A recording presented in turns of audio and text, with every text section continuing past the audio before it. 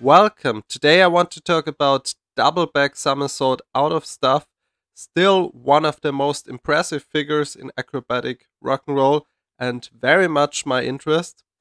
I want to especially focus on, well, the two most legendary couples in acrobatic rock and roll, Marcia and Diego Chiodoni and Olga Sbitneva Ivan Yudin, which I believe have the best double back somersault technique of all time.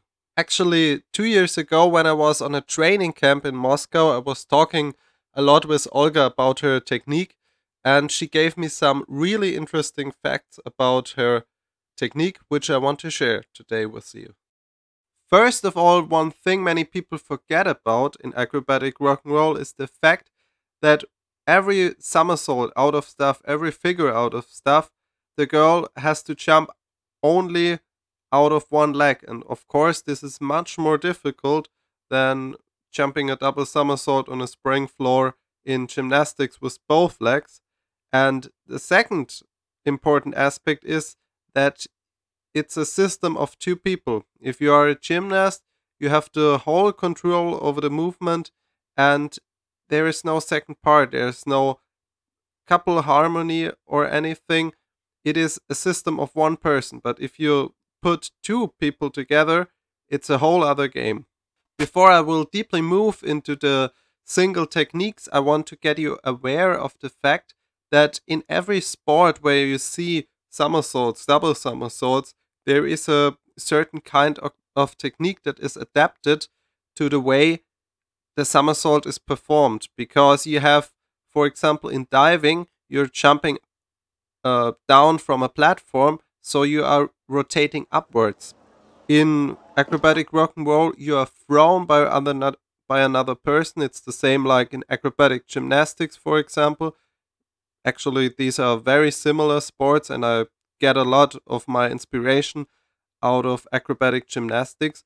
Or like in regular gymnastics, where you usually have a spring floor, which is also a lot different because it gives you that power. It's a completely other game when you, like Yaya Sila, jump a double somersault on grass. This is probably the most crazy thing I've seen, and I will come to him later in the video because he has a very important aspect in his technique that is also important for a good double somersault technique in acrobatic rock and roll. The key to a perfect double somersault technique in acrobatic rock and roll and also acrobatic gymnastics is the ability to still spin upwards in the second rotation, and very little people were able to realize this. For example, in acrobatic gymnastics, Anna Katalova and Marina Chernova, or in acrobatic rock and roll, of course, Olga Sbitneva, Marcia and Diego Chiodoni, and for the front double somersault, Ingrid Fouillard, for example. And we have another person, Yaya Sula. I want to start with him to explain what exactly I mean by this. Spinning upwards in the second rotation or creating speed when you are still spinning upwards. And here comes the most important, in some way secret aspect. In trampolining and floor gymnastics, you will see a lot of people pushing very long with the arm, especially in trampolining. It's a good technique because you actually have the time to do that. But if you don't have the height actually and don't have the time to push so long, you want to start the rotation as early as possible. Olga told me that her technique is to let her arms down. And you will basically see this with all very good gymnasts, everybody who is performing triple somersault, or so they all let the arms down. The reason for that is, of course, it is more difficult because you jump upwards and you still want to jump upwards, but you want to start the rotation already when you're still jumping upwards. So imagine what would happen if you would throw the arms straight up. You would have to bring them down, or the knees have to come up. So that actually means from the rotation radius you will lose 25, maybe up to 40% of the rotation in comparison, if I manage it that my arms can stay down, I can already push very early into the rotation. And so I can start my rotation much earlier. Of course, this is a very advanced technique because you need to be able to still move upwards without the arms and then start already spinning. This is very difficult. It sounds easy in theory, but of course it is a very advanced and very difficult technique because you also have to let your body straight. And here comes the second important part. The shin bone is always giving the direction of the rotation because you want to bring your hip over the shoulder. And when your shin bone, you can see this on this video from 2011 from Olga and Ivan, she's performing this very well. You can see her shin bones are really giving speed in the rotation. The legs are very close together in that position. Just perfect. If we look at Afanasyev, all the good gymnasts, they are doing this. You can see he looks really relaxed, letting his arms down and the rotation is pushing in. Of course, you need to say he's on a spring floor and this is a completely different game. When we now move to Yaya Sila, and I have so much respect for him, he has actually no training equipment. He has poor passion for the thing he's doing. And yeah, this is one of the greatest things I've ever seen. Let's take a close look. So at the first point, he's jumping up very straight. This is very important. And to hold on to that straight axis. So, and you can see his arms stay down. And now he's really pushing very hard in, bringing his legs very close together. And you can really see he's able to start the rotation on a very early point. Imagine what would happen if he would throw his arms up. He would never do a double somersault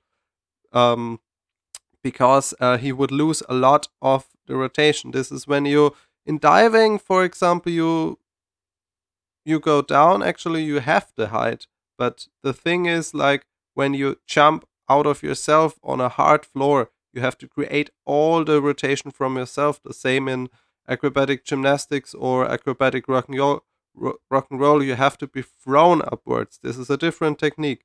You have always to keep this in mind. This is different from trampolining, where you have a lot of time to go into the double somersault. I tried to practice these findings on trampoline and a launch by myself a little bit, and I really can give this advice to every coach. You can give very different advice if you have done the acrobatic by yourself. It will be a completely different way to think about everything, because double somersault is really crazy stuff, and I have a lot of respect for every girl who is doing it. For the end, let's take a close look on these aspects on Marcia and Diego Chiodoni and Olga Sbitneva Ivan Yudin. I don't need to mention that their staff technique is absolutely brilliant and pure perfection for both couples. I will do an extra video on this topic, of course. I don't need to mention that, of course, this is the base for a perfect double somersault. Marcia and Diego realized all these aspects at a time where most couples were even struggling with a single somersault. You can see the salto in general is very high. She's pushing very early in the rotation and she's very early finished. The landing is absolutely perfect. Diego can grip that. Still today, a class for themselves, and I believe Olga and Ivan are the only couple who reached that level for the double somersault and probably even put a little spark on it, because Ivan puts his arms completely down, which looks even more impressive. And you really have to say Olga is not the smallest girl. Of course, Ivan is a titan and she's a machine too. But in order to create such a good acrobatic, such a pure perfection, everything has to fit into each other. And I'm really impressed especially from that somersault in 2011, which is the highest level we have ever seen probably. And with about 40 years, Olga is still performing double back, which is just impressive. So let's take a look back to 2011. You can see perfect transition. The rotation is taking place incredibly early and is finished incredibly early. The landing is just perfect. This is something you can't say much about it because this is pure perfection. Look at this example from 2014. It's simply impressive. Like, she's nailed at this point in the air. Look where the second rotation is taking place. It's like she's like almost moving nothing, and she comes out of the second rotation so early, is so early finished. This is like his arms are down. The picture is standing for a long time. It is absolutely perfect. I could watch this forever. So I really hope you enjoyed this video, and please let me know down in the comments what is your favorite double somersault technique. Who are your idols in double somersault?